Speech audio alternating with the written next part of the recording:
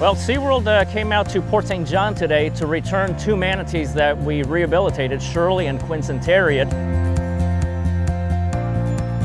When the weather gets cold, the water temperatures get cold, so manatees head for places like power plants and springs where there's a warm water source.